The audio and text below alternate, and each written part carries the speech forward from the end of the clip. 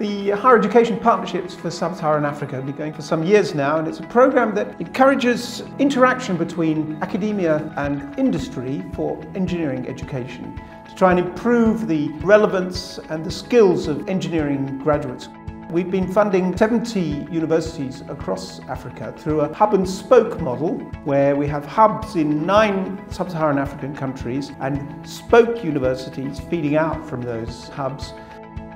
It's important to work with the universities in other countries and also even within Uganda, so that the benefits from the project are not just for Makerere University, but they are also for those other universities and countries. When the students come in, they know a lot of theory, but by the time they leave, they've really appreciated what is practically done on the ground.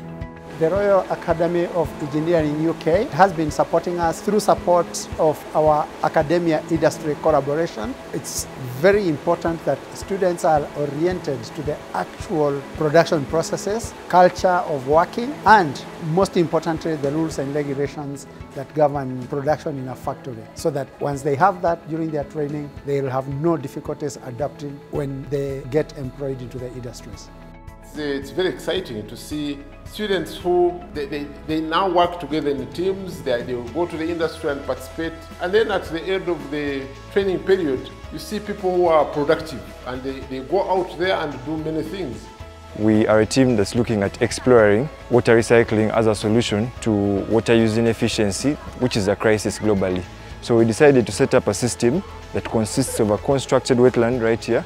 Water from the kitchen, which we call grey water, is directed to our system, treated efficiently, and is to be released into a garden to illustrate the reuse potential. Supported by the Royal Academy of Engineering, problem-based learning has helped us to concentrate on the problem and develop practical solutions for it. Norwich is a partner with the University of Namibia under the Hepssa project. Through this program, Norwich took on staff and students for training and exposure to the industry practices. With the equipment and the books we've gotten from the Hepssa project, they can compete to any student in any foreign university, be it in the UK, even in the US.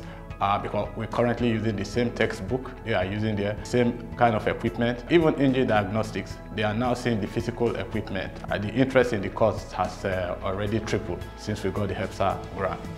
So we've seen quite a lot of change as a result of this programme.